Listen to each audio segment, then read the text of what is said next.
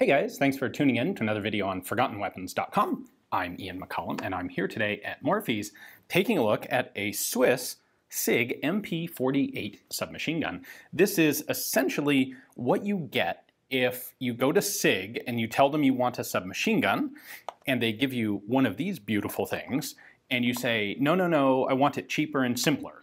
And you do that about 4 times in a row, you eventually whittle them down to the point where they are dejectedly giving you this. And in fact, it would go even one step simpler and cheaper than this, but we'll get to that at the end of the video. So what happens is SIG, the Swiss government finally starts taking notice of and interest in submachine guns in about 1940, coincidentally when World War II breaks out and people start using submachine guns very effectively. So the Swiss military goes to run some submachine gun trials, and SIG presents them with an MK, well, it wouldn't have been one of these, it would have been slightly longer barrel, but an MK MS submachine gun.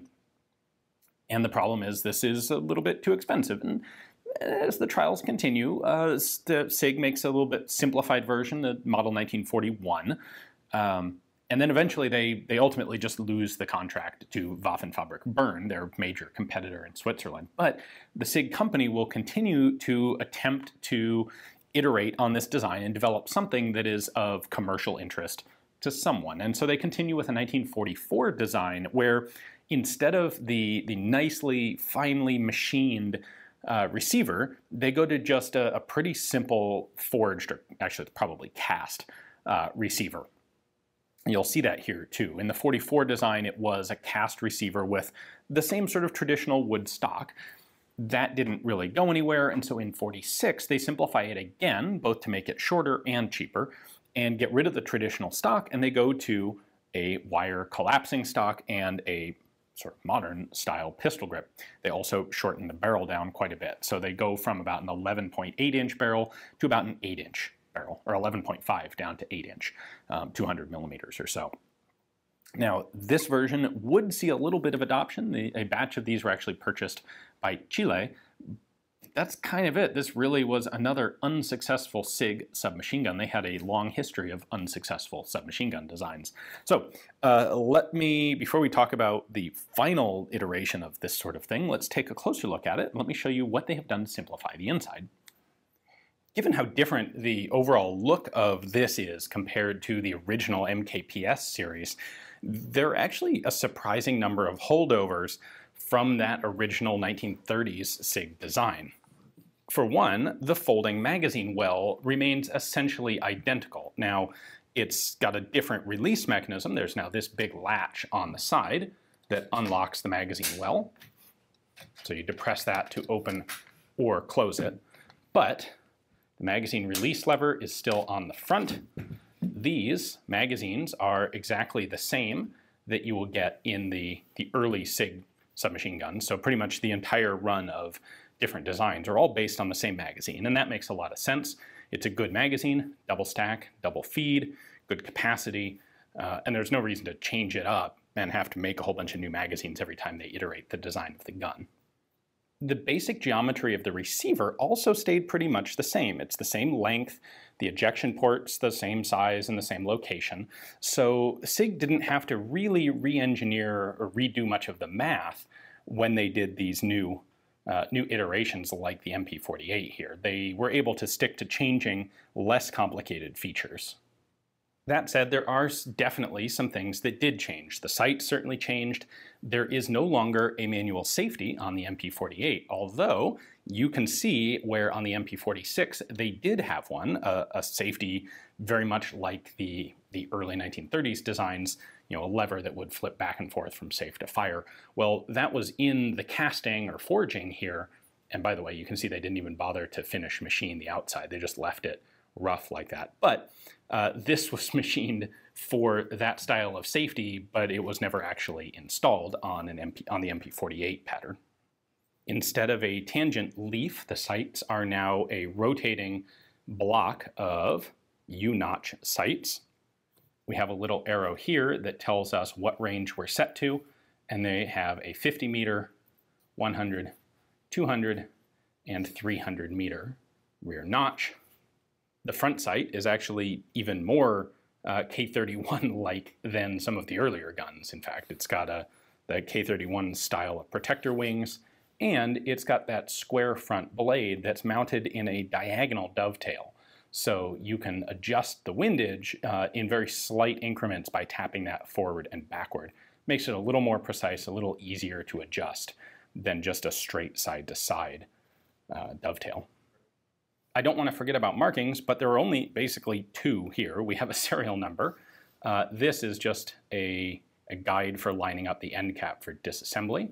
By the way, there are serial numbers on a number of the other parts, and this is an all-matching gun. And then there is a 9MP marked on the bottom of the barrel, and that stands for 9mm parabellum, 9x19. That is, by the way, the only caliber that these later guns were offered in. Of course, the pistol grip is offered here in conjunction with the collapsing wire stock. There's a little button right here. This particular one, this button is really tight, but if I can push that button in, I can then collapse the stock inward for a much more compact package for travel or carry or storage. There's no manual safety on the MP48. In fact, there are like almost no external manual controls. It does have a semi-auto capability now, and that's in the form of a progressive trigger. So a slight pull gives you semi-auto, and a deeper pull gives you full. And then the safety essentially is the magazine well, because you can have a loaded magazine in here, and if the magazine well is locked forward like this, the gun is, by definition, safe because there's no way for a cartridge to get up into the chamber. You don't have to worry about a round being chambered when you do that because this is an open bolt firing gun, meaning that for it to fire, you lock the bolt back. When you pull the trigger, the bolt's going to jump forward. It can never actually be at rest with the bolt forward and a round chambered unless you have a dud round. So that's the safety right there. And it's actually a fairly fast, fairly reasonable safety. If you want to take the gun from carry to actually firing, all you have to do is cock the bolt and press this latch, open the magazine well, and it's ready to fire. In order to get a look at the inside, we have to take the trigger guard assembly off. That is very much like the earlier SIGs, where we still have serialized screws and screw keeper screws. So I can take this one out, but there is a little bit of a trick. This is essentially the same trigger guard as the early 1930s designs, and on those there's a second screw at the back behind the actual trigger guard. Well, in this case, they went ahead and they still use that screw, but now you have to take off the grip in order to get to it. There we go. We take the two grip screws out. The grip comes off, serial numbered, of course. But what's hiding underneath is this much cruder and really fairly sharp little sheet metal tab to secure the grip. And you can see down inside there is the other trigger guard screw. All right, we take that out. And now, gotta put this partway down, and then this can lift out from underneath the sling bar. So there's your trigger guard. And then the wood and stock assembly will drop off. Really nothing in there, it's just a truncated full stock with a couple of grooves for the wire frame bars.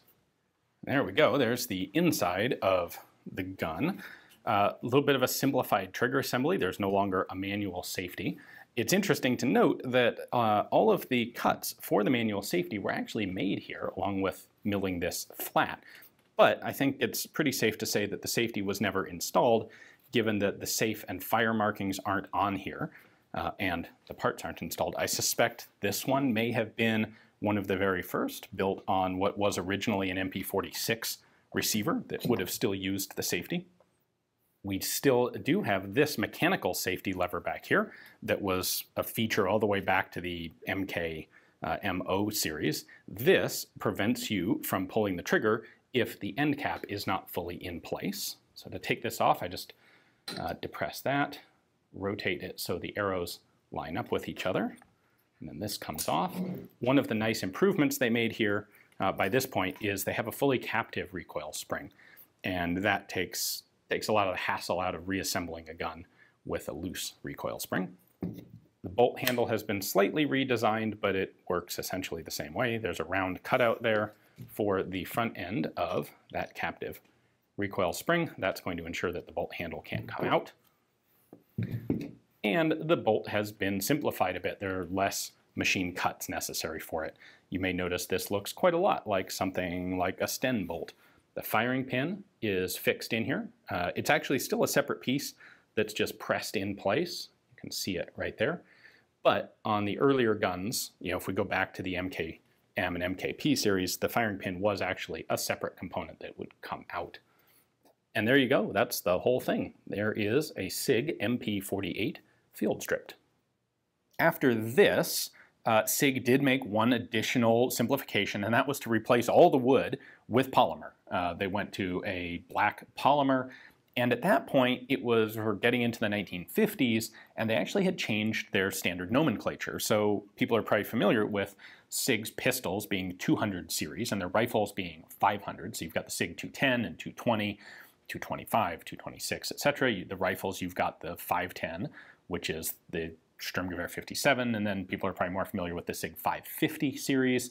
Well, the submachine guns were the 300 series, and essentially this MP48 with polymer furniture was the first of those nomenclature designs. So that would have been the SIG 310. That was also a basically complete failure. There would be a SIG 320 design, which was done in prototype only, and that was a fundamentally different design that hopefully I'll have an opportunity to film for you another day. But that's what ended up happening here. Essentially, this is like the third from the end of SIG's attempts to make a submachine gun, and they were just never really able to come up with something that fit what the market was looking for. It's unfortunate. A lot of these are very nice. Even the radically simplified ones have features on them that are way more sophisticated and better manufactured than you would expect on a budget, simple submachine gun, which I suppose is probably a big part of why they were never able to be cost-effective and popular.